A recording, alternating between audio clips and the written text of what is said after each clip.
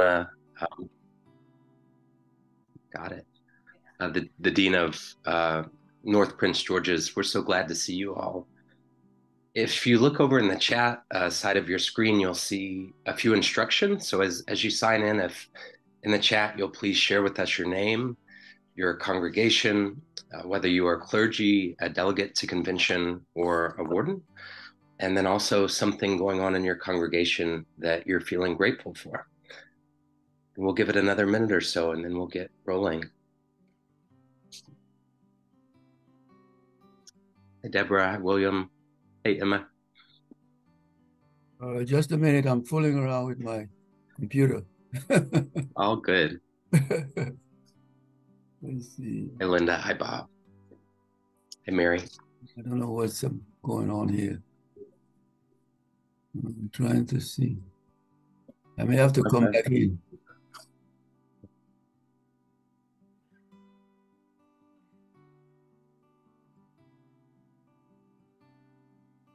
Hey, Todd.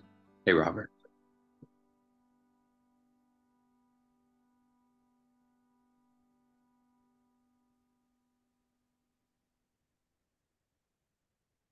All right. Alan, I guess if we could put up the first slide, which has our agenda and meeting guidelines, and we can get started.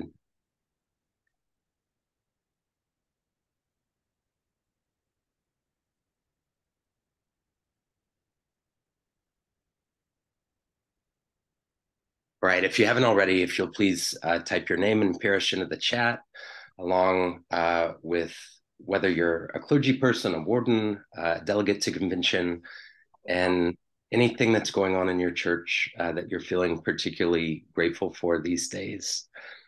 We'll ask you to please stay muted unless you're called upon. If you have any questions or comments as you listen to what's being said, if you will please type those questions or comments into the chat. And then if we have anyone joining us by phone, if you will please dial *9 to indicate that you have a question.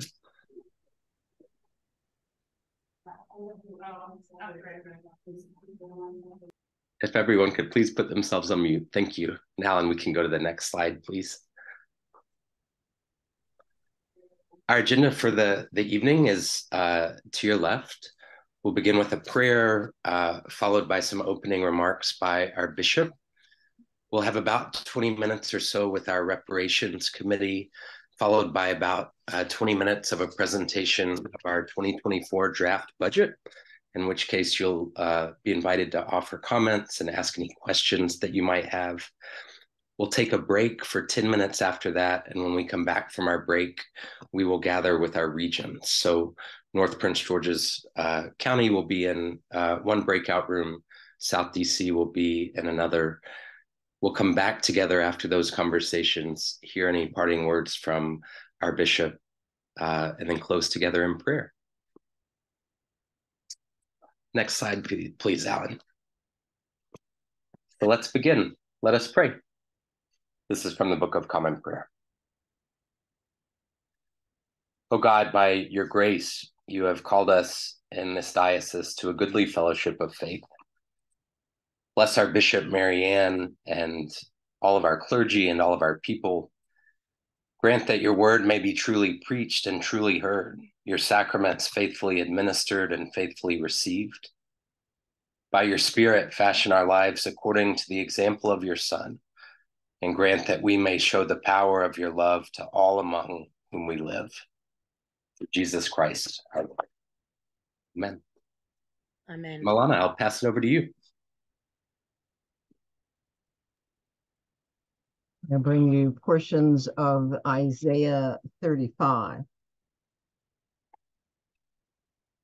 The wilderness and the dry land shall be glad. The desert shall rejoice and blossom. Like the crocus, it shall blossom abundantly and rejoice with joy and singing. They shall see the glory of the Lord, the majesty of our God. Strengthen the weak hands and make firm the feeble knees. Say to those who are of a fearful heart, be strong. Do not fear. Here is your God. God will come with vengeance, with terrible recompense. God will come and save you.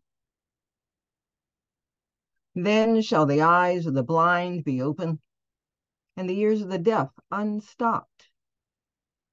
Then the lame shall leap like a deer, and the tongue of the speechless sing for joy. For waters shall break forth in the wilderness, and streams in the desert. The burning sand shall become a pool, and the thirsty ground springs of water. The haunt of jackals shall become a swamp. The grass shall become reeds and rushes. No lion shall be there, nor shall any ravenous beast come up on it.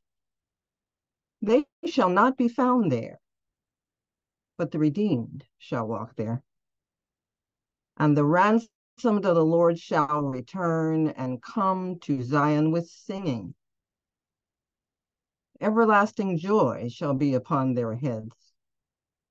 They shall obtain joy and gladness, and sorrow and sighing shall flee away.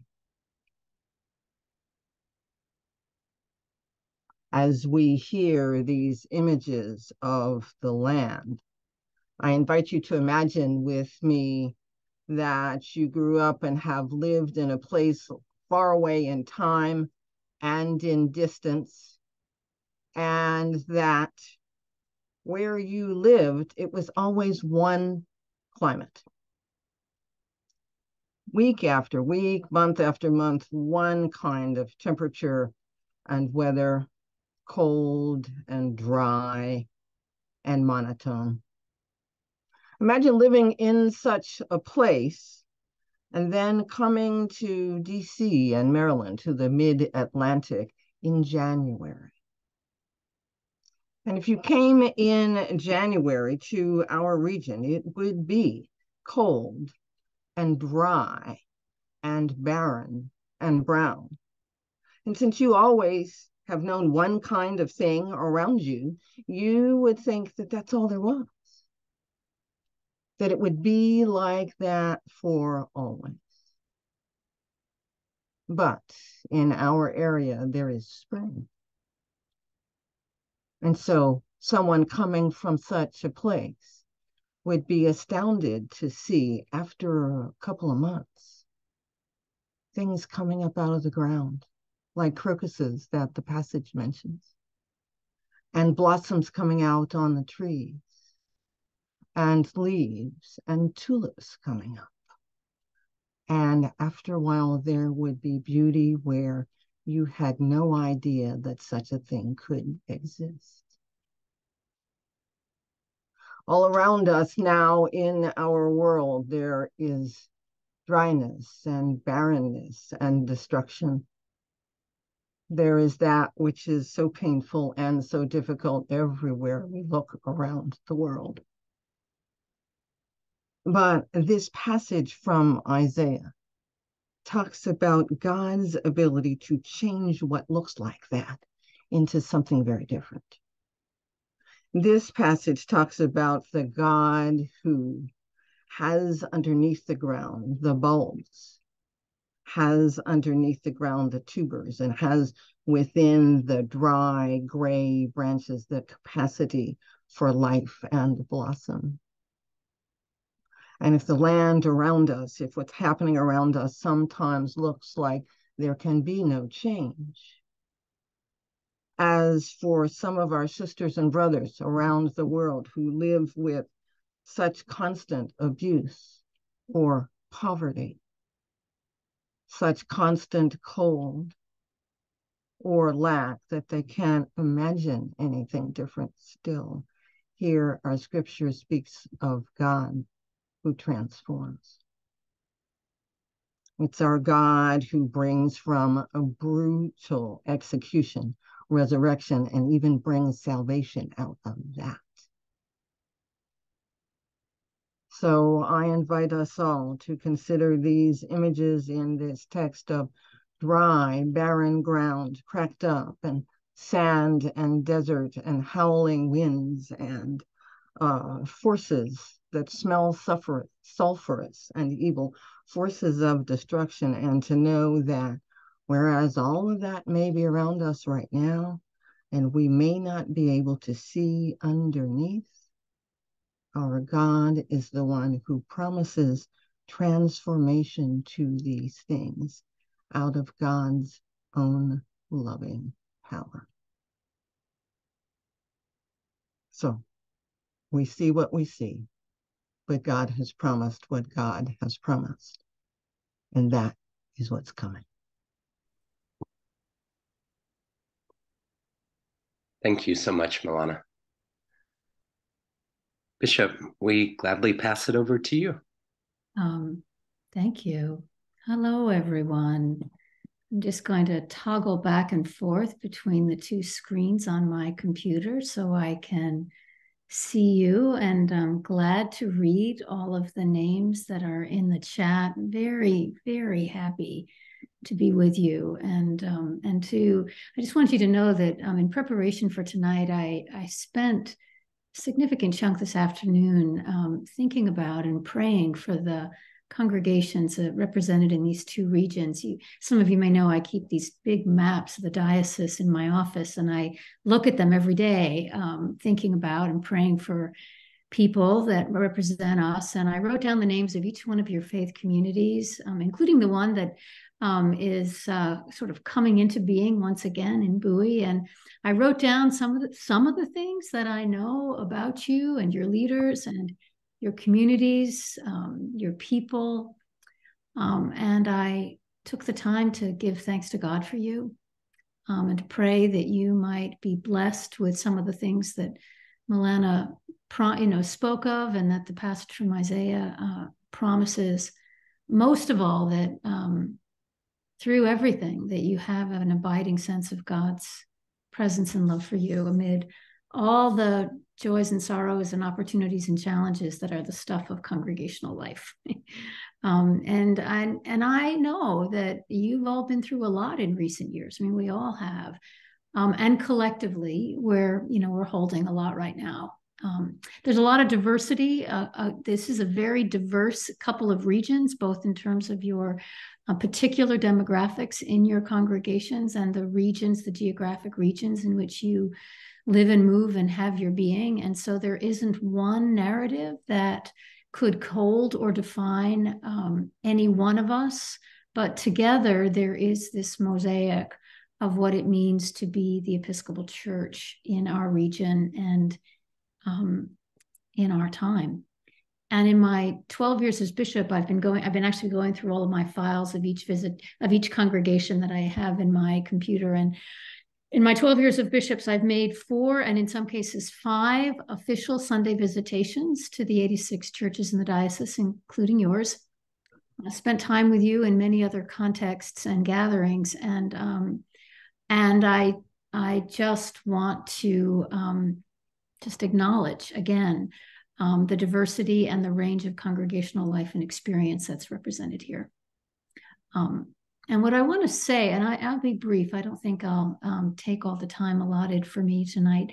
I often encourage the clergy and diocesan and staff leaders in the diocese to think of their ministry using the image of an arc, and to ask the question where any of us is on that arc of our lives or of a given season in life of ministry, and similarly true for a congregation, and in this case, for regions and the diocese. And so I've been pondering that as well. And as a diocese, among other things, we are in the 12th year of my episcopate. And as I've said before, the 15-year mark will be a significant turning, most likely the time when the Standing Committee and I will call for the election of my successor, which is a couple-year process. So it'll take some time, but I think that's coming. And 2024 is also next year is also the 4th year of what is now, once was a 5-year and is now a 6-year strategic plan, a plan that had very grounded and yet aspirational goals that we established in 2020. And so if you think about it in terms of those two arcs, one thing we might say about where we are in the overlapping arcs of my episcopate and of the strategic plan is something akin to the 7th inning stretch of a baseball game. In other words, we've got some time. We've done a lot of things. We've been about a lot. And it's time to assess and take stock of our collective efforts so far, where we've been fruitful, where we haven't, what we've been learning, what's happened in the first 4 years that we didn't anticipate, and how we've adapted, so that we can spend these next 2 years as fruitfully and as strategically as possible. And I think all of Diocesan Convention in 2024 will be about that kind of taking stock and reporting and evaluating, and then setting, reestablishing the arc as we imagine it for the next year for the next 2 years. And so that's the way that I am thinking and have been encouraging the diocesan staff to think.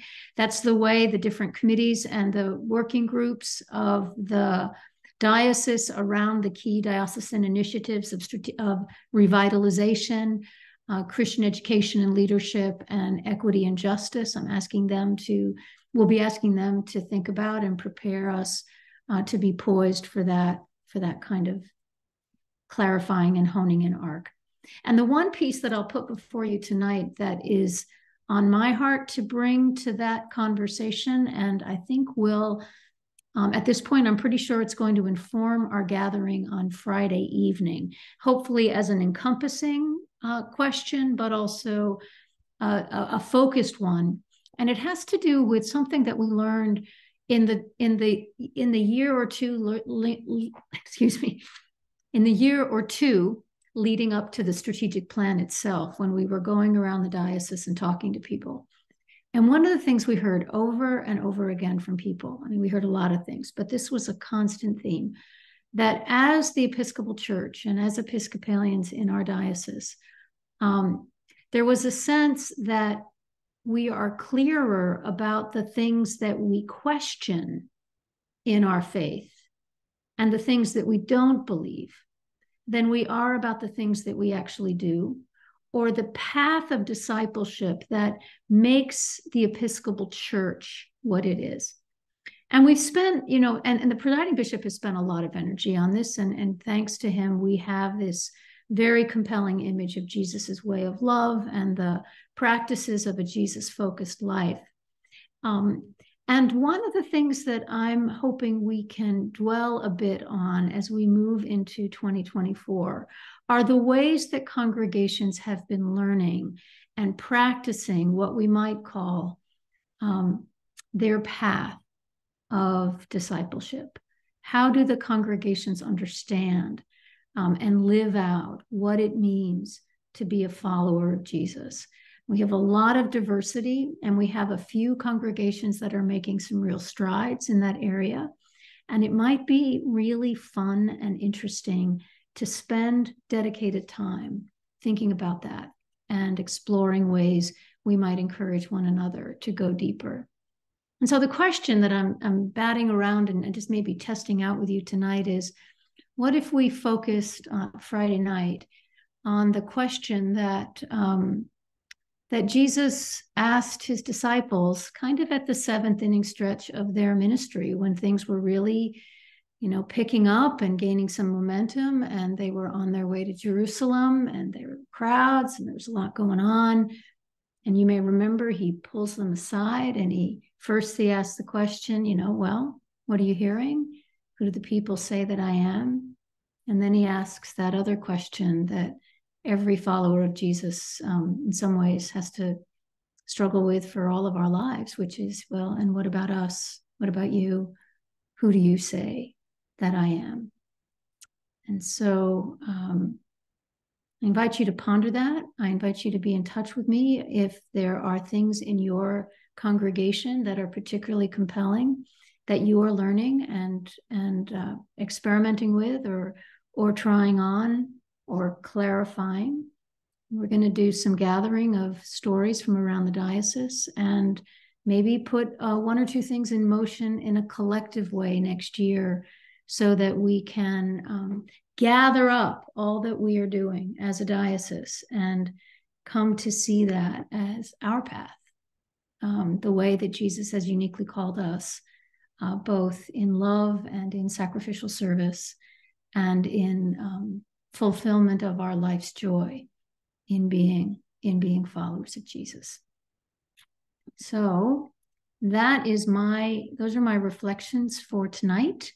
And I'm happy to, I don't think this is a time for like questions from the floor, but I'm also happy to take any questions or comments, certainly in the chat as you, if you like, or you can be in touch with me via email or, really anytime, because I'd love to hear from you.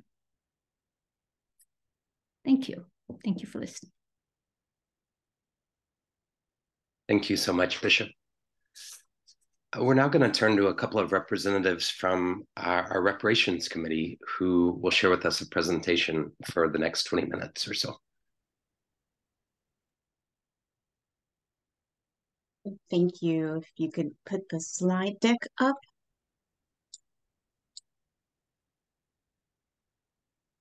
Okay, awesome. Hello, everyone. My name is Gigi Nelson, and I come to this work as a layman with over 30 years as a historian and as a genealogist. I want to start by saying that I know that there is a lot of feeling and a lot of thoughts, a lot of emotion around the direction that the diocese is moving in regarding reparations. But we are all one family. The Episcopal Diocese of Washington is one family. So I want to speak very plainly to you like family. No sugarcoating, no whitewashing, no pun intended. But critical examination can be a hard thing. It can come as a shock to liberal white institutions. And let's be real, the Episcopal Church and this diocese are more or less liberal white institutions. And the modern history that we as a church like to point back to is that EDAL stood with their Black brothers and sisters in the civil rights movement. And that's not revisionist history. It absolutely did happen. We all know that Martin Luther King Jr. preached his last sermon at the National Cathedral on March 31st, 1968, on the eve of his Poor People's Campaign. And he was invited to speak there by the Dean of the Cathedral, Francis Sayer Jr. So yes, EDAL has been an ally at certain points, and we absolutely acknowledge that. But this is 2023, and this is where we are right now, grappling with the question of how EDAL has been complicit in and or has benefited from slavery, critically examining the legacy of white supremacy, institutional racism, anti-Black bias, and a host of other things that don't make the party fun. Some of you may be completely against reparations in any form. Some of you are fine as long as it doesn't involve money. Some of you may think that it should only be about money. Some of you are 100% on board with whatever the diocese does. You're just tired of talking about it. Some of you may be advocates, but your parish isn't, or vice versa. Some of you may be unsure of exactly what's happening or why and don't know whether you should support it or not. So we want you to know that wherever you are on this journey, that it's okay. You have a right to your feelings. They are valid. I want to be really clear. I love Episcopalian tradition. I love its rituals. I love the liturgy in all its forms. High church, low church, I'm here for all of it. I'm not a cradle Episcopalian. This was a conscious choice that I made in 2019. There are so many great things about this diocese, so many wonderful things that we can be proud of and should be, both at the diocesan and at the parish level. But we can't let our pride in our Episcopal heritage blind us to the fact that this family has some fractures in it, some open wounds that, as much as we might wish they had, have never really healed. And it's just time out for pretending otherwise. And this isn't to say that other groups or other ethnicities have not been harmed in this church. There's been enough to go around. But over time, it seems like it's become easier or more palatable to discuss the plight of quote unquote marginalized people everywhere and sort of bury the very specific issues around the impact and legacy of slavery. And that is something that we have to drag into the light and just deal with. I want to be really clear again, this is not about blame. We're not trying to embarrass or humiliate anyone or make anybody feel bad, especially if your family was one of those that did benefit economically from slavery. It was what it was. Our job is to speak truth with love. And so that's what we have to do as a family and call it exactly what it is so that we can deal with it. This baby is not cute. White supremacy, racial discrimination, bigotry, systemic injustice, historic Black economic exploitation, reparations, these are not warm and fuzzy subjects. And no, most people don't feel great talking about them, which is probably why it's taken so long to really address this in ways that are meaningful and not just symbolic or performative. But the time is now, not to denigrate or sit in judgment, but to begin to heal the family. Now, you might be wondering why there's a Sankofa bird on this slide. The word Sankofa literally means to retrieve, but the meaning of Sankofa is more broadly expanded upon in an Akan proverb that says, "It is not taboo to go back and fetch what you forgot." The power of Sankofa centers around this. To know history and your heritage is to know your current self, the world around you, and how to better both. Yeah, I do tend to talk fast. I've always been that way, but I'll try to slow down a little bit. Okay. In this context, in this work of reparations, we are going back and uncovering, lifting the veil, you might say, on Idal's racial past. Some of that past might be great, some of it might be neutral, and some of it might be mildly shocking to truly horrific. Some of you might look at it as ancient history, long dead and best forgotten. But some members of this body, this family, whether the community, parish, or actual individual, Idal's past may have had an outsized negative effect that continues to this day, and unless and until we take concrete steps, could continue into the future. Okay, next slide. So this is our agenda, what we're going to be talking about today. So basically a timeline of events, diocesan resolution, basically kind of how we got to where we are now and what we're doing and what we're planning to do, and then conclusions. All right, next slide.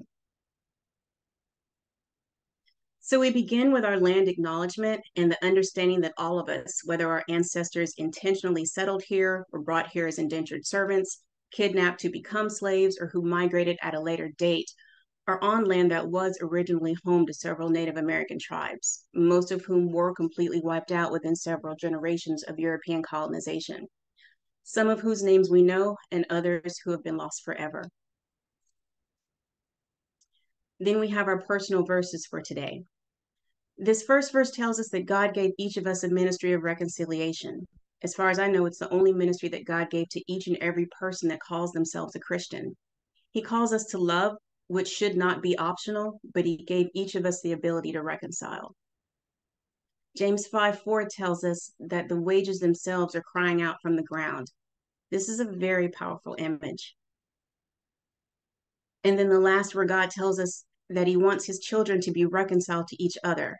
This is so important to God that he'd rather us postpone our worship of him to make things right. That is a really powerful concept. Okay, next slide, please. You could pick a date for when the call for reparations began, from before the Civil War to right after it ended, to 1969 when James Forman went to Riverside Church in New York and delivered his Black Manifesto, which made the case that white churches should pay reparations for Black enslavement, continuing discrimination, and oppression. You might not have liked his methods, but his actions did spark a nationwide reckoning of the larger Christian church's relationships with businesses that were built by slave labor. And so sometimes the mode or the messenger becomes the focus instead of the actual message, because people let themselves become offended at the way that it's delivered. For our purposes, we'll say 2006 at the 75th Episcopal General Convention, when a resolution was passed condemning slavery. Fast forward to 2015, and you can read this piece of the resolution on the slide. Then in the 2017 framework for the Episcopal Church's work toward racial reconciliation, healing, and justice. According to the website, it is, quote, guided by the long-term commitment to becoming beloved community. The Episcopal Church organized ministries around the 4 quadrants of that labyrinth, each quadrant representing a commitment that is vital to lasting change within us, our churches and our communities, and society at large. And those 4 pillars are telling the truth about the church and race, proclaiming the dream of beloved community, practicing Jesus's way of healing love, and repairing the breach in society and institutions. In 2021, the Theology Committee of the House of Bishops published a report on reparations and beloved community. That committee's job was to advance the cause of beloved community, and they discovered pretty fast that the biggest issue to that was white supremacy. Okay, next slide. So it's human nature to be okay with historical silences, but when you know better, you have to do better. So, with the Episcopal Church's call to tell the truth, the Episcopal Diocese of Washington took up the work.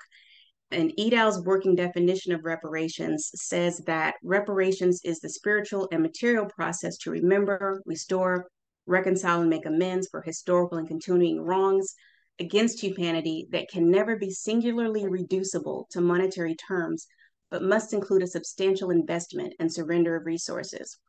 So we took our cue from what came out of General Convention and starting with the Diocesan Reparations Task Force, and you see the members of that task force on this slide here.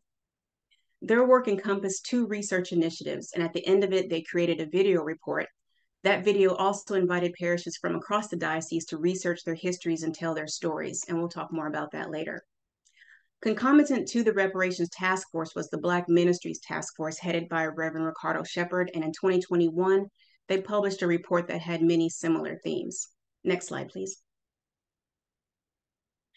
In 2022, the diocese held a symposium called Repairing the Breach, and representatives, probably most of you, from across the diocese came together in person and online to reckon with our diocesan history of participation in anti-Black racism and to learn more about the legacy of benefit the diocese has received from that participation, or that complicity as the case might be.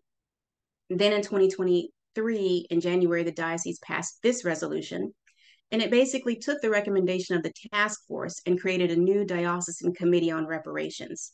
And that task force was dissolved, but many of the people involved in it are also on the committee now. The new committee would be composed of 2 groups, a policy working group and an education working group. Next slide. So you see here the members of the policy working group chaired by Reverend Glenna Huber of Epiphany and Ms. Erica Gilmore of St. George's, DC. And this group will research other institutions that are navigating reparations and learn best practices to develop proposals on ways that EDAL can approach reparations. Next slide. The Education Working Group's stated goal, and I don't know if I mentioned that I'm the chair of this particular group, but the Education Group's working stated goal is to help educate the diocese on its history so that we can understand how we got to where we are today. And again, the purpose is not to dig up dirt or point fingers, but just to be transparent about the whole history, even the unpleasant or downright terrible parts, so that we can work through them as a family and engage in reconciliation on our way to becoming beloved community. We cannot even begin to hope to heal until we address the impact of slavery, white supremacy, and the systemic inequity of the church. And I just want to say here that inequity is not the same as inequality. I'm 5'5". If my 6'4" friend AJ Wilson and I are trying to see over an 8-foot fence, and you give each of us a box that's 2 feet high, then she's good. And we're equal. We have the same size box, right? But I still can't see over the fence. So I'm going to need a bigger box. That is equity. And no, I don't really know A'ja Wilson. 2-time MVP player for the Las Vegas Aces, for those of you who don't follow women's basketball. She actually attended an Episcopal school in South Carolina, where she's from. But anyway, all right, next slide. So then we have our ex officio members and our staff liaison. The policy group is also going to have an advisory board, and they're developing that board now. So we do want to acknowledge that the diocese cannot right all the wrongs of its past. That would be impossible. But what we can do is make an honest and unflinching assessment of where we've come from, what we've done or left undone, and do the best we can to change some of the negative trajectories so that our future as a family on earth more closely resembles the kingdom of heaven. As someone said recently, quote, C.S. Lewis nailed it. We cannot go back and change the beginning, but we can start where we are and change the ending. Next slide. So your feedback is super important to us. And so during this presentation, feel free to put your questions in the chat, or if you want to come off mute and ask a question, or answer the question, or give your comments or whatever, you are welcome to. So the first question is, what are your thoughts about my explanation of our reparations committee? And was there another way that you thought this committee would be structured, or that you thought it should be structured? Does anybody have any? Let me see if I can check all the pages and see if anybody has their hands up. If you have your hand up and I don't see it, feel free to just come off mute and ask your question or make a comment.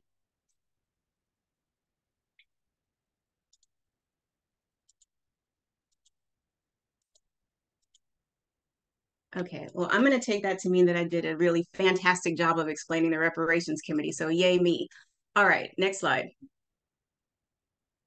So what have we accomplished so far? We developed an email survey to send out to each parish in the diocese in August, just sort of gauge where you are and your parish are at in terms of anti-bias training. And again, this wasn't something to point fingers or judge, but just to get an honest assessment and a sense of how and where you see the intersection of race and justice in your parish. Then we followed that up with a phone survey for people that we didn't hear back from. So if you got a random call or three from somebody named Gigi, that was me. All right, a couple of quick statistics for this group. For North Prince George's and South DC, the response rates were super high. So thank you all so much for taking time out. We were told over and over that everybody was busy. It was summer, and so I had not that I had low hopes, but I was pleasantly surprised by the response rate. So in South DC, we had 9 out of 9 respond. And in North Prince George's County, we had 8 out of 9 parishes return the survey. Some statistics from the diocese overall. So this is data from every parish that did participate. As it relates to worship, 74% of congregations have reviewed the elements of their worship, music, prayers, iconography through the lens of race and representation. When it came to educational opportunities for adults and children, 65% of congregations have hosted formal educational opportunities on racism in the past 6 years. Only 5% of congregations had anti-racist educational opportunities for children. For parish policy, 24% of congregations have established policies to promote racial equity, things like in their hiring practices, contract set-asides, or reparations. 21% of parishes have undertaken researching their history through the lens of race and racism, and 8% have plans to undertake this research within the next 2 years. So there's definitely been some momentum, but we also definitely have some areas of opportunity as a diocese. The other thing that we've done is we have a new reparations page on the EDAL website. So if you type in EDAL reparations, it'll pop up, you'll see all of it. Content's been updated and expanded, so you can find a very comprehensive list of EDAL and Episcopal Church resources, among other things. We have so far published 6 articles in the EDAL Bulletin. They're also available on the website in both English and Spanish. From here on out, we'll be publishing 1 article a month, along with occasional features. And the next article is actually planned for December, and it's a spotlight on parish history work in general and the St. Columba story in particular. We've also kicked off a social media engagement, or we will shortly. We are working with EDAL to make that happen. And so EDAL will feature a post each week from the Reparations Committee on Mondays, and the regular posting will begin in November. Next slide. So here's another opportunity for feedback. Okay, now let's see. I see a question in the chat. And it says, what is the status of reparations related to HBCUs? Oh, the Episcopal Church's HBCU, I guess, St. Augustine. Oh, and locally, regionally, nationally. Okay, so we're really focused on EDAL, not necessarily, the larger Episcopal Church. So I don't necessarily have an answer for that. If anybody in the audience does, you're welcome to come off mute and respond. But yeah, if you want to, I can. Yeah, I don't really know. Sorry. My one question. Anyway. Let me see. Did anyone? This is Bishop Marianne. I think it's a great question. All I can say is that I know it is and has been a strategic priority of the presiding bishop to examine and to renew a sense of clarity and mission around the Episcopal HBCUs. But that's all I can say. I just know that there on the national or on the Episcopal Church website, there may be some information we can get there. All right, thanks. Okay, so this question says, do you think that the reparations committee is moving in the right direction? Because again, like I said, obviously we have the committee, but we do want feedback. We want to hear from what you guys are thinking and what you're talking about when you're not at church. So feel free to put your comment in the chat or raise your hand or just come off mute. I'm gonna go and try and see if I see anybody with a hand up.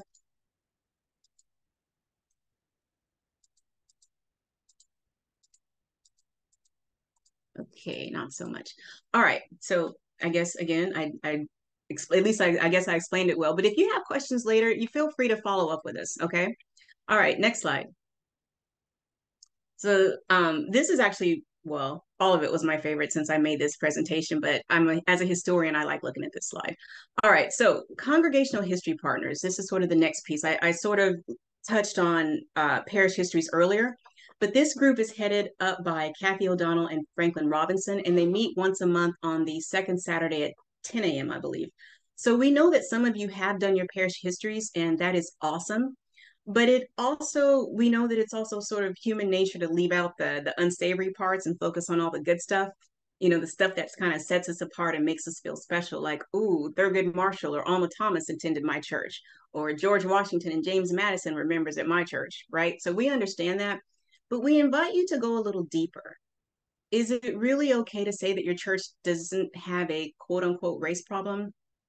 And then in the very next breath say that your parish almost closed in the 1960s because of changing demographics? That is literally the definition of a race problem. Because if we're not willing to go out into the neighborhood and the communities to invite people in, then what are we doing? And that's true whether it happened in the 60s or last year. It's also true whether it's a predominantly white church or a majority Black church.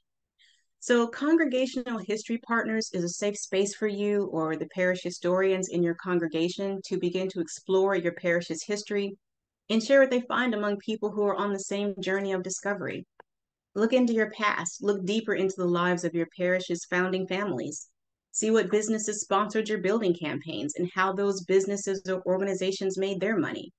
Look into your historic and current outreach efforts. Over the years, has your parish actively tried to make disciples in the neighborhood the church is in? So we really want to encourage you to make this a priority because understanding your parish's intersection with race is fundamental to understanding reparations. Examine the sacred vessels in your church. Do you know their provenance? Maybe a Black church closed and your white church received its assets because, yes, that did happen. Maybe the location of your parish was intentionally set in an all-white enclave. The truth is often hard and sometimes painful. And doing your history through the lens of race is like ripping off Band-Aids, like the big ones that half of you is going to be stuck to it once the adhesive comes off. But who knows? Maybe you'll discover that in the DC race riot of 1919 that your parish helped Black people who were being terrorized by white mobs. All of these stories deserve to be known because they tell us as a parish family where we've come from and where we can go from here. I'm a genealogist, so you may have noticed I do look at this as a family. And just like with any family, you've got people who were literal saints and some who were outlaws. Most of our ancestors are likely somewhere in the middle, ordinary people who made good decisions sometimes and bad decisions sometimes. But they are our family and we don't love them any less. We just say, yeah, that happened. And then we do better. We use their stories to learn about the past so that it informs the present and the future. But either way, we can't be afraid of learning the truth. God hasn't given us a spirit of fear or cowardice, as the NRSV puts it, but of love. And love rejoices in the truth, whatever that truth might be. So we can't feel attacked when we're asked to critically examine our parish's past through the lens of race. Next slide. So this is a project that Franklin is working on, Franklin Robinson, who I mentioned earlier. The Episcopal Diocese of Maryland was carved out. The Episcopal Diocese of Washington was carved out of the Diocese of Maryland. So he's writing a history of the 8 original parishes in Maryland that became part of EDOW that go back to like the 16 and 1700s. So if you recall, Anglican missionaries started coming to America, early 1600s to convert Native Americans and Black people. And Black people typically worshiped in the balconies of these churches. So case in point, if your parish has a balcony or if the previous iteration of your parish had a balcony, you might want to look into that history. Okay, so I'm going to stop there talking about history because it's kind of my jam and I could go on forever. Next slide. So the committee is called to discern a way forward regarding reparations. The focus right now is on communicating with rectors and parishes, both to make sure that everyone understands why the committee was formed, its purpose, and also to start the engagement phase collecting data in the form of listening sessions and truth-telling events. This is about relationship building, and it's a truth discovery process. We want to collect stories about parishes that closed, what the circumstances were that led up to that, how assets were distributed, but also from individuals, clergy and lay members who experienced direct racism. So I heard a story recently about a lady who was attending a church, and this happened some years ago. And then, like, a couple Sundays in, the rector pulled her aside and said, "Well, some of the parishioners have an issue with you drinking from the same communion cup as everybody else." So, it's stories like that that can cause real deep hurt, and it's just that's not fun to hear. I'm sure it wasn't fun for her. And do you think that she stayed at that church? I mean, would you? So those are the kinds of stories that we want to hear. We want to make sure that we have a clear sense of harms that were done to inform any proposals that are made. Next slide. So I presented a pretty brief outline of the committee's work, the plans for that work.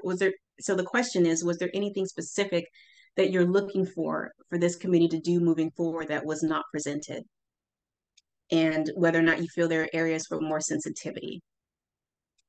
So I see some comments in the chat, so I'll read them. Michael said, "I think where the committee is going is a good start with the initial collecting of data and putting the word out. I hope it will continue and move into having the conversations, as difficult as they may be." Thank you. That's what we hope to. I'm going to go through and see if I see any hands up, but you're always welcome to just sort of take yourself off mute. And Gigi, Michelle Morgan has her hand up. Oh, thank you. I was about to speak for myself, but thank you, Andrew. Hi, Gigi. I really appreciate your presentation, and I have to say that I think, how do I want to put this? I've been pushing my archives committee to look into our history, and I sort of stumbled across, in the middle of a conversation, we sort of both had this dawning moment of, well, yeah, we know that enslaved people didn't build St. Mark's, Capitol Hill, but where did the money come from? Right. And it was just like, and I'm sure all this information is somewhere within all of this. And so we had a lengthy conversation about starting to look at some of the first families that really financially supported. And it's a slog, right? It's a slog, but it's been a while for us to get to the point of why we want to do this and to have buy-in on that. So it's a weird thing, because I think that we're so uncomfortable having conversations. And as much as I would say, wouldn't it be great if the reparations committee came and did this presentation all around for not just us to see, but for like my archives committee to see. There's also this weird thing about, like, I don't really think I need people of color to come and do the emotional lifting for my mostly white congregation. So there's this weird thing about, like, how do I ask for help without saying, hey, come and do this for me? Do you know what I mean? Like, I'm not really question. I'm just trying to get a frame of what this conversation is having me feel. And the silence to me is killing me, because I think all of us, well, I'll speak for myself. I'm always terrified I'm going to say the absolute wrong thing, and 31 people are going to go, "Oh my God, who is that person?" And wow, so I think it freezes it. We get frozen. I get frozen up. Maybe others do too. And I'll stop talking now. Well, Michelle, first, I just want to say thank you for your honesty. My experience is that if one person feels it, they're not the only one. So I'm sure that there are other people who feel like they don't want to say something because they're afraid it'll be the absolute wrong thing, and they might get kicked out of the Episcopal diocese or something. Who knows? But I will say too that those are common. This is where we are. We have to start having these conversations. So we all have to kind of put on our big people pants and ask the hard questions and say what's on our minds, because that's the only way we're going to be able to move forward. So, and I understand that, maybe this particular forum is you're not super comfortable doing it here, but my my next slide, actually, I think I go into, there's only like one or two more, I promise. But the next one, you know, we're going to make ourselves available to talk to you guys. So if you want to follow up with me or Reverend Glenna or Erica or Rudy, I told you I was going to throw you into this, so you shouldn't be surprised. These are obviously our staff liaison. But seriously, all of us are happy to kind of to have those conversations with you and your parish. So just, yeah, follow up with us, follow up with me, and we'll figure out where to go forward. And that goes for anybody on this call. All right. All right. Next slide. So were there any other questions or comments? And to your point, Michelle, about, you know, how do you get started on the history? I mean, yeah, I want to follow up with you and have that conversation, because I have some ideas. And it's kind of one of those things where, you know, some things you just have to try it and see if it works, but I think it'll work. All right. So I started this oh yeah. This is Mary Levy from St. Andrews. We were established as a parish to be the parish that helped the University of Maryland. Are you saying that our research then should really encompass, you know, the racial practices and biases that were really rampant in the early days of the university? Is their history then our history too, that has to be part of what we address? Well, I think you have to look at your parish and see where those intersections are, right? And if there are, you know, if the parish was there to support the university, then it seems like there would be some spillover, right? So those are the things you want to look into for sure. And you may find something, you may not. I mean, it's all just a matter of doing the research. And that's to Michelle's point, that is the hard slog. You know, unless you're, you know, somebody like me or Franklin or Kathy who, you know, love digging in archives and, you know, breathing dust, you know, I can't say it's the, like, you know, the most fun thing, but it's extremely rewarding, because you get a chance to see exactly where you come from as a parish, and you understand, okay, well, this is why, you know, this might be the reason why things are the way they are right now, right? So I would just say that, you know, as you start doing the digging, I think it'll become pretty clear pretty quick, like what avenues you might want to, you know, pull the string a little further and see where those intersections of race are there, because I'm pretty sure they probably are. All right. Any other questions or comments? Somebody said, oh, wow, there's all sorts of comments. I don't know if I have time to read them. I feel like I'm already over my time. But Andrew, were you going to say something? So I think you could read those too, but we do need to bring this part of the regional gathering to a close as soon as we can, so we can move on to the next item. Okay. All right. Well, I'll paraphrase the comments. How about that? Some people said some really nice things, so thank you. I appreciate that. And somebody said a comment that the comment here among the leaders of San Mateo is that they would really like the slides so they can be digested, especially. Oh, sure. Yes, we will absolutely make the slides available. I don't think that's a problem. All right. And last thing, I promise. Someone said, generally thinking about slaveholding leaders and congregations, some guidance for parishes that were founded in the mid-19th. You definitely want to catch up with Kathy. I'm telling you, go to those meetings, the Congregational History Partners. They are literally the experts on this subject because they've been studying this for a while. So I would really encourage everyone who's interested in this on any level to go to the next Congregational History Partners meeting. All right, next slide, please. And then I think I should be done. All right, yeah, so that's it. So I'm going to put all of our emails in the chat so you can follow up with us. And thank you all so much for having me. And I think that's it for me. So thank you. Yeah, please join me in thanking Gigi for such a wonderful presentation, and Gigi also for your incredible leadership of this work on behalf of our diocese. Thank you so much. Thank you. I appreciate it. I'm happy to do it. Y'all take care. All right. Bye. Good night. Bye. We'll pass it along for a discussion of our 2024 draft diocesan budget, and then we'll take a quick break after that. Great. Awesome. Well, thanks, John.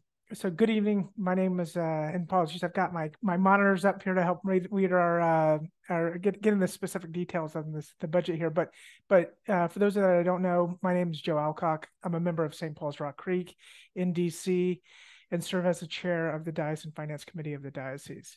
I'm here to introduce the draft budget for 2024. But before going into the details of the budget, I'm going to say a few words about the budgeting process. Just to kind of provide a little bit more clarity to it, but so that you can really understand how this works. So as I'm talking, we will show the budget on the screen, and you can also find the budget using the link below posted in the chat. As you're listening, if a question or comment comes to mind, please type it in the chat. So if you're really thinking about it, and even if you don't think you want to ask that question, you should. As you are listening, if something comes to mind, type in the chat, because this will enable us to have a good discussion about the budget once we're done with this presentation. And so, the budget process, again, as we explained, that begins towards the end of August when the bishop's staff produce a first draft based upon what they know about the year ahead. Throughout the fall, the budget goes through multiple revisions as is reviewed each month by the Diocesan Council and Finance Committee. The current draft of the budget is presented at all of the regional gatherings, just as we are doing right now. And this year, the current draft has also been sent to all parishes with the request that the vestries review the budget during an upcoming vestry meeting and submit feedback. The goal of the budgeting process is to ensure that we, as a diocese, are being good stewards of our financial resources, and that the budget, when it is presented and adopted at Diocesan Convention in January, reflects the priorities laid out in the Diocesan Strategic Plan. Now let's look at a draft budget in more detail. I will not be going through every line item of the budget, but instead we'll be focusing on a few key points and line items. Again, as I'll say probably 3 more times during this meeting, if you have a question or comment, please put them in the chat. So we'll start first with the revenue. As you can see, the budget has 3 columns. The first column on the left is the 2023 budget that was approved by the Diocesan Convention back in January. The second column, which is heading of the 2023 forecast, is the amended 2023 budget approved by Diocesan Council in June. And the third column is the current draft of the budget for 2024. Congressional giving is the largest source of revenue for the diocesan work and ministries. For 2023, pledges from congregations totaled $2.23 million, which you can see in the middle column. For 2024, congressional giving is budgeted to increase slightly for a total of $2.25 million. Income from the Soper Trust designated is designed to support the operating budget of the diocese. In 2024, the diocese will draw 4.6% of the 3-year rolling average of the trust's year-end balance. Income from the Soper Trust in 2024 is budgeted at $1.63 million. The closed parish fund consists of net proceeds from the disposition of real estate following the close of a parish. In 2006, Diocesan Council established a policy for how the funds would be used, with one of the primary uses being the support of new church plants. In 2024, $193,000 from the closed parish fund will support diocesan church planting efforts in Bowie, Maryland, including compensation for their church planter. Income from the Lilly Endowment Grant is designated to support the Tending Our Soil initiative. As of this fall, about 1/3 of the diocesan congregations are currently participating in Tending Our Soil. The Court and Education Fund was established by a generous bequest to the diocese with the purpose of supporting education initiatives at the discretion of the bishop. For 2024, $200,000 from the Corton Fund will support the work of the Church for Christian Faith and Leadership, including compensation for the school's director. And finally, the diocese had funds designated to support Latino ministries. Those funds came from an Episcopal Church grant that we'd received in diocesan reserves, but those funds will all be used by the end of the year, and so they will not provide any income in 2024. So turning to the expense side of the budget under church revitalization. With the establishment of a Black Church Ministry Committee to support historical Black congregations, a new budget line item of $10,000 has been added in the budget for the work of that committee. Unfortunately, the Congregational Grants Program will be phased out at the end of 2023, with no grants available in 2024. Congregational grants begin began prior to the pandemic as part of the bishop's encouragement that all congregations move toward tithing to diocesan work and ministries, so that some income from the Sopratron Trust could be used for grants to congregations. As congregational giving has dropped over the last 5 years, and it's down almost 10% during that time, funding resources have also diminished. The Growing Young program ends in 2023 as originally scheduled, and therefore there's no budget allocated in 2024. Excuse me. Moving to the next slide. At the very top, campus ministries are currently undergoing a revisioning process and with no campus ministers at this time. Staffing costs are greatly reduced. For 2024, the budget for campus young adult ministries is set at $50,000. A little further down under equity and justice, there's a line item for the reparations committee. The reparations committee, as we just discussed, was formed by a resolution passed at the Diocesan Convention back in January 23. The committee has started their work and will continue forward in 2024. The committee budget is now set at $30,000. Under nationals and international ministries, you will see a line item for the Episcopal Church, which is or TEC, which is an acronym for the Episcopal Church. Giving to the Episcopal Church will continue at the 15% level as required, with a budget of $529,000. At the very bottom of this slide, you will see one line item for salaries and benefits. This represents a significant change in the presentation format from prior years. In the past, salaries and benefits for diocesan staff were allocated across ministry areas, depending on how staff members spent their time. However, based upon feedback, especially from me, that format was confusing. So this year, there's just one line item for all diocesan staff and salaries and benefits. So again, that's a big one that I think where if you're looking at prior breakouts of the budget, you would have seen it in different buckets and there would have been allocations. But for me, I feel like this is really a really clear way of looking at it. And I'm really excited that this is going to help us really see where the funds are being spent. But moving forward, so as it relates to salaries and benefits, for 2024, the bishop, 3 canons, and the archdeacon will not receive a cost of living increase. The administrative staff and missioners are budgeted to receive a 2% increase, while 2 new staff who started in September of 2023 will receive a 1% increase.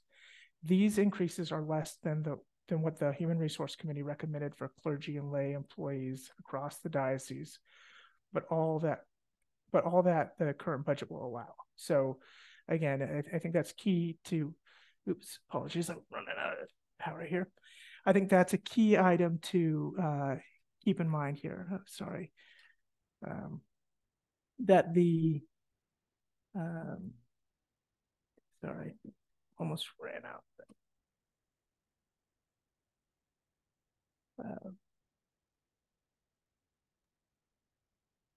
Joe, while you're trying to get your power working, I see that Milana has her hand up. Right. And so Milana, do you want to ask a question? And that'll give Joe some time to get his power going. Thanks. Sure. So the difference 2023 to 2024 for total diocesan ministries is a large difference. I'm wondering whether having the salaries and benefits down in a group at the bottom accounts for or balances out the difference that we see on the ministries line item.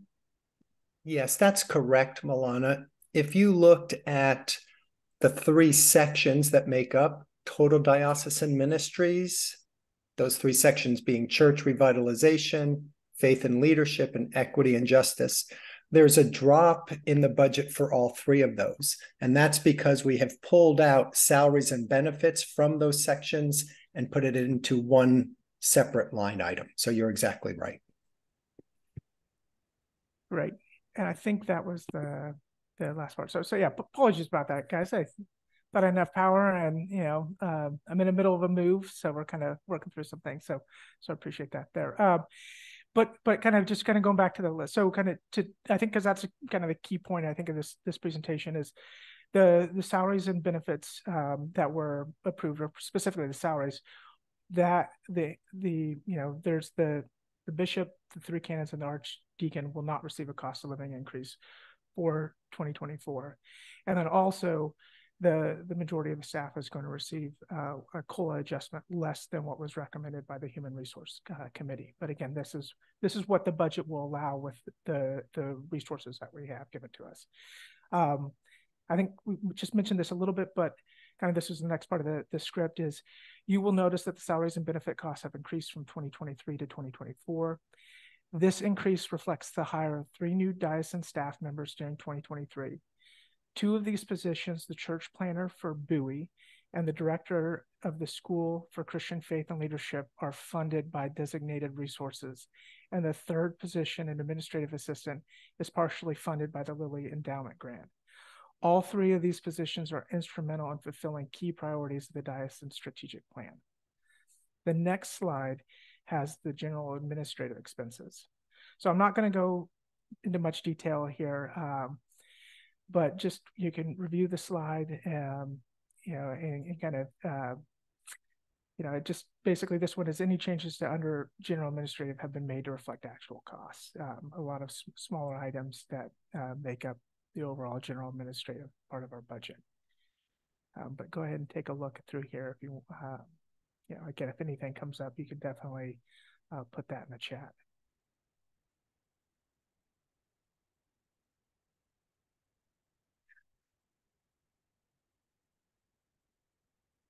All right, I think we can go to the next one. So this next one here, this is the governance and communication. So the real significant change in 2024 is that this is a general convention year. And therefore we have budgeted for expenses related to our participation at general convention.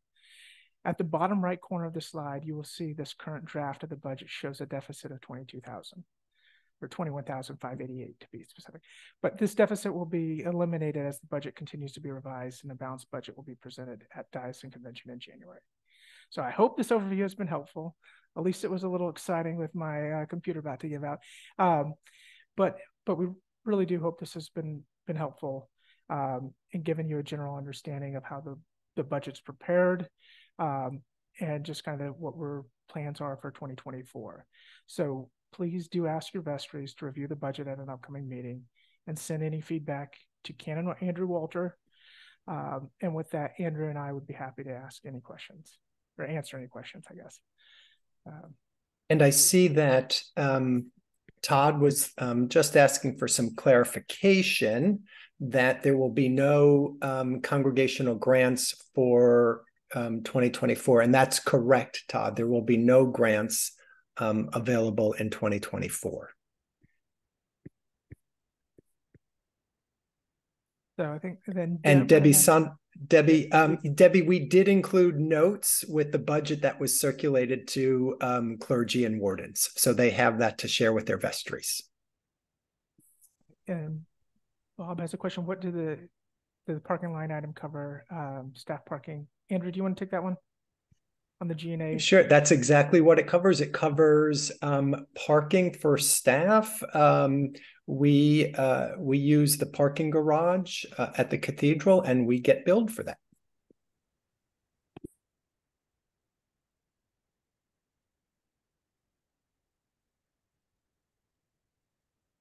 Ellen, maybe you could stop sharing the screen. Thank you. I just want to see everyone's faces. Hi, friends. It's good to see you. I do want us to move on. I'm watching the time, but are there any other questions? If you have a question or a comment, please just maybe now just raise your hand. We'd love to hear from you. It's really important that we all engage in a conversation around our diocesan budget, because it's our budget. Michelle.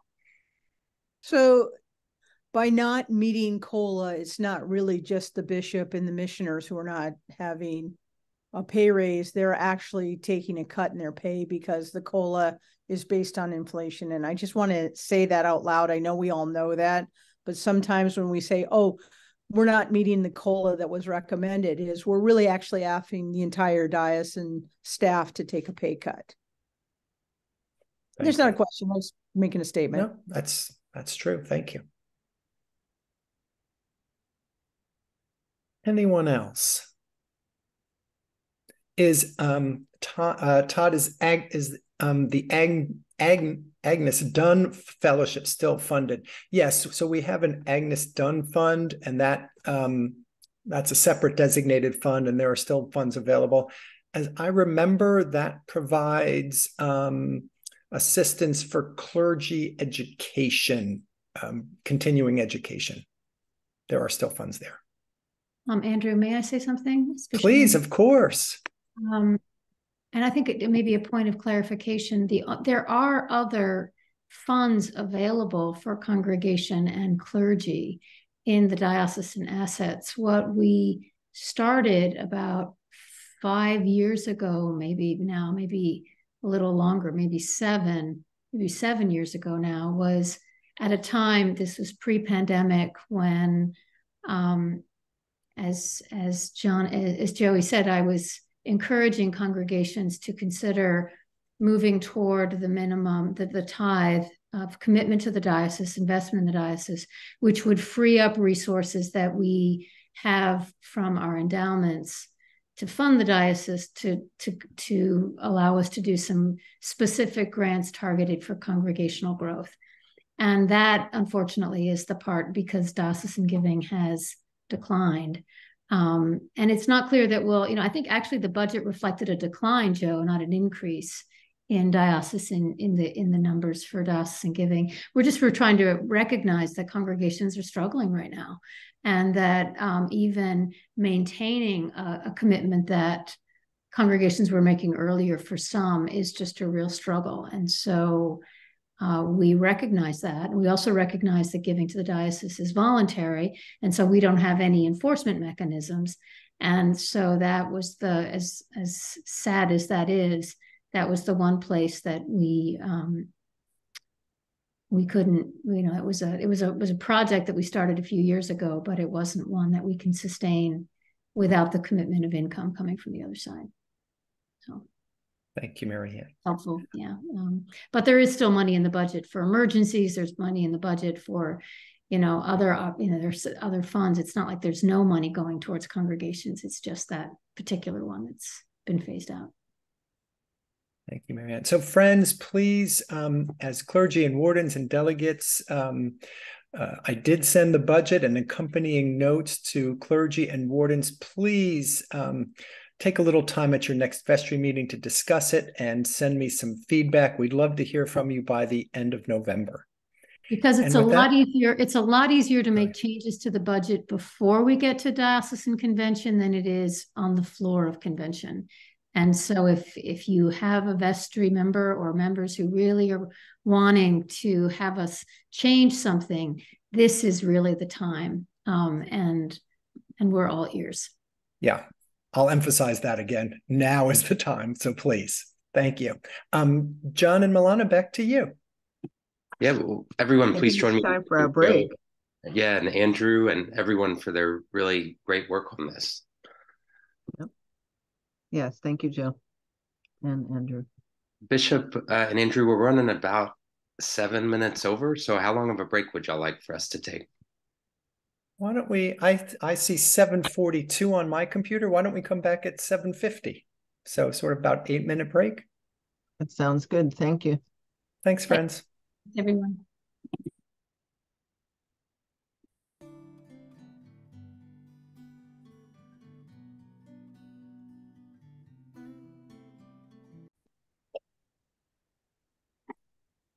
Next up on our agenda is that we're going to break out into our regions. And so, Alan, I think you were going to put up on our screens a way for us to choose which breakout room to go into. Is that correct? Yes.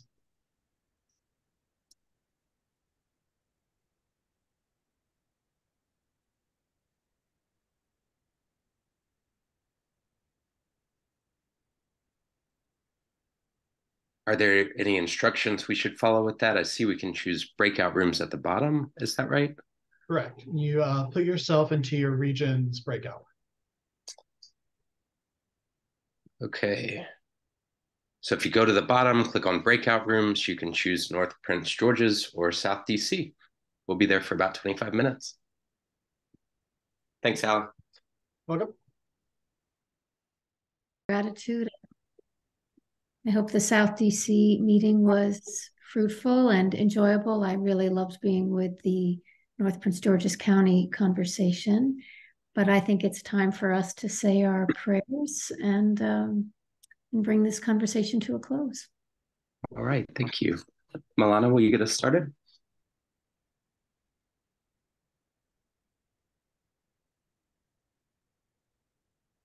You might unmute yourself, Milana. According to the promise of our God, bloom will come from the desert. Justice, righteousness, reconciliation, peace, and joy are coming. God, the giver of life, whose Holy Spirit wells up within your church, by the Spirit's gifts, equip us to live the gospel of Christ. make us eager to do your will, that we may share with the whole creation the joys of eternal life.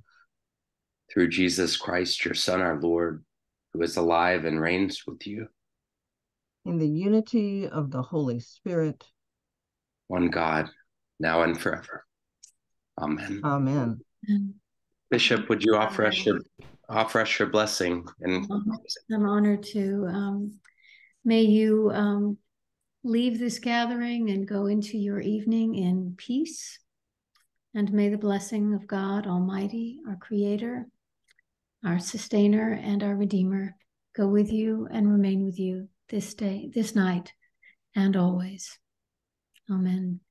Thank you so much, everyone. Blessings. Thank you, John. Thank you, Milana, presenters. So good to be with you. Good night, everyone. Good night. Thank you.